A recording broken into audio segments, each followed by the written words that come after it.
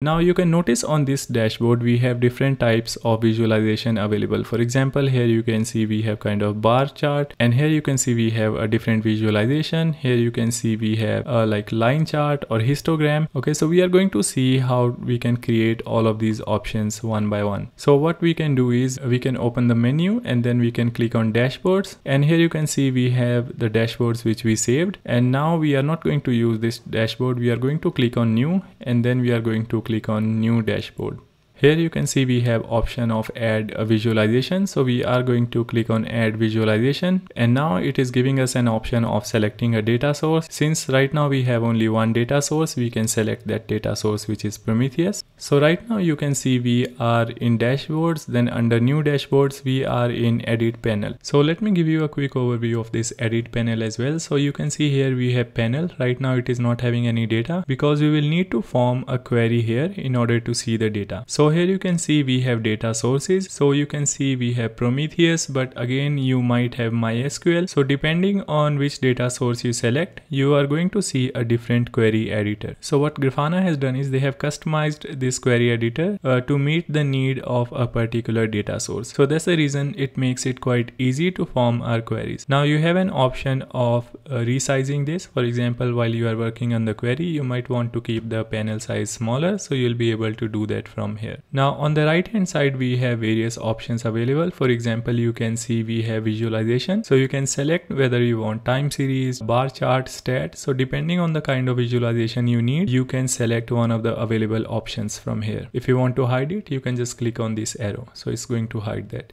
Now let's say we have time series selected, and let's also quickly create a query. For example, here you can see once we select Prometheus as a data source, we have an option of selecting a metric. So let's say we want memory available. So in Prometheus, we have a metric name called node memory mem available bytes. So we can use this to see how much memory is available right now. So let's go ahead and click on select, and then we can click on run queries. Okay, so here once you click on run queries, you can see memory available for both of these nodes. Now next to matrix, you can also see label filters. So you can basically filter this. For example, let's say if you are interested only on certain host name, in that case you can filter on instance. So let's go ahead and let's say we are interested only on host name which is ending with 149. So let's go ahead, apply a filter of instance, and then we can select equal to which is the by default here. So we are just going to leave it as it is, and then in the value we are going to select the one which is ending with 149 IP address, and then we can click on run queries. It is going to get refreshed. So right now you can see memory utilization only for one node.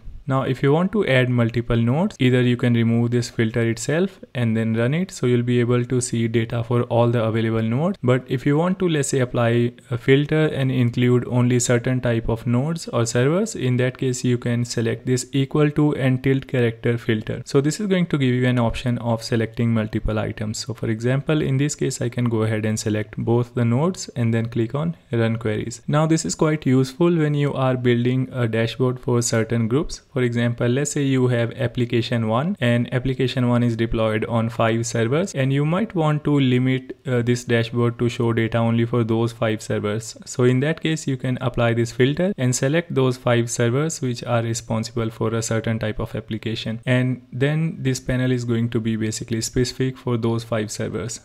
Now the other thing here is you can see that on the x-axis we have time frame because we have selected a time series. So time series is basically going to give us data over a period of time. Now just below that you can see we have legend, and in the legend you can see we have quite a lot of information being shown. Now you might not be interested in all of these because we know that this panel is about memory utilization. So showing this label like node memory mem available bytes or showing the job name doesn't really quite make sense. So what we can do is we can come here to the query, and then in the options we have an option of legend. So here you can go ahead and change it from auto, you can go ahead and change it to custom. Now once you select legend, you can see we have double curly braces, then we have label underscore name, and then we have closing double curly braces. Now in the label name, you can provide the name of the label which you want to see here. So here you can see we have curly braces, and inside curly braces we have label name and value. So here you can see we have a label called underscore underscore name underscore underscore, and then we have instance, and then we have third label which is job. So in this case we are interested in label name which is called instance. So I'm just going to go ahead, remove label underscore name and type instance here. Now once you do that, it is going to get auto refreshed, and you can see now we are seeing only the server names here. Now of course we can also perform other operations like maybe aggregations. So in that case, let's say we can do aggregations and get the sum, minimum or average utilization, but in this case we are going to stick only to this detail. And now let's see how we can make this panel little more interesting. So first of all, you can see we do not have any panel title. So what I'm going to do is, here on the right hand side you can see we have panel options, which is right now collapsed. So I'm just going to expand it, and you can see whatever title which you give here is going to be shown here. So I'm just going to call it available memory bytes, or let's call it available memory. And once you click on somewhere else, this is going to get updated. Now here we have an option of keeping the background as transparent. So if I select that, you can see our background is changed. So that's the only option we need as of now from panel options. Next option is tooltip. Now notice when I move my cursor here on the data point, we see some information here. And right now you can see we are seeing the information only about one server, which is the one ending with IP address of 197. Now just in case if you want data to be shown for all the lines, in that case you can just select all. So now if I move my cursor here, you can see we are able to see data for both the servers. And of course for certain scenarios, if you want to hide the tooltip, you can just go ahead and make it hidden. So in that case, if you are hovering your mouse over it, you are not going to see any tooltip. I generally like to keep tooltip mode to single, so that's what I'm going to leave it to now. And then we can move on to legend. So in the legend, you can see whether you want to see the legend or hide it. If I don't want to see the legends, then I can just go ahead and hide it. And you can see now we do not have any legend available here on the x-axis. I'm just going to enable it for now. Now let's say if you want to move the placement of this legend, maybe from bottom to the right hand side, you can do that from here. So here you can see we have placement. So just go ahead, click on right, and you can see the placement of this has changed. Now in this case, I'm just going to leave it back to bottom. And then here you can see it is being shown in a list mode. If you want to change it to table mode, you can just select table, and in that case it is going to be shown in a tabular format. Generally I like to keep it to table mode because I would also like to see what was the last utilization or what was the average utilization.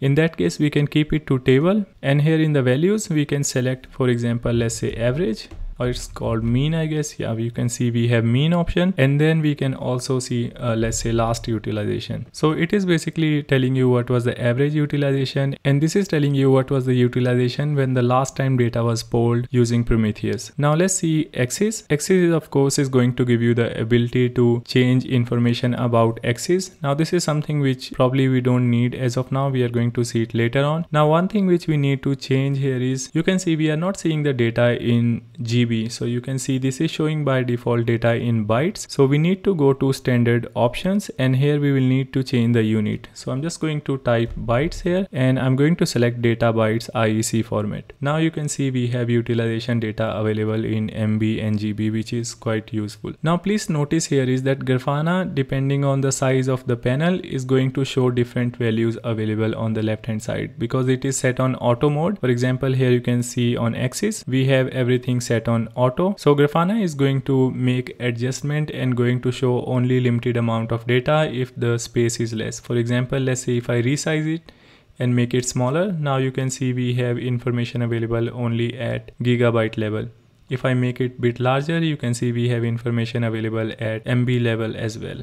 Now one option which we skipped is graph styles. So you can decide what is the style of the graph which you want to see. For example, right now you can see we have selected lines. If I want to change it to bars, this is how it is going to look like. If I change it to points, this is how it is going to look like. Typically you can keep it to lines, and you can decide what is the line width which you want to keep. So in this case, line width of 1 looks okay. So I'm just going to leave it as it is. Also you can handle the opacity by using this fill opacity option. So this one looks okay. I'm just going to leave it at this. I'm just going to leave it at 10. And then we also have option of gradient mode, which is set to none. If you want, you can just play around, change it to hue, or you can decide if you want to keep it at opacity. Okay, so this is mostly to do with the visualization which you are seeing here. Again, this is something which is subject to how you want to visualize the data. So I'm just going to leave it to you. Please feel free to explore all the available options here. For now, I'm just going to collapse it, and we are going to move on to data links. Now data links are useful when we want to move from one dashboard to another dashboard. For example,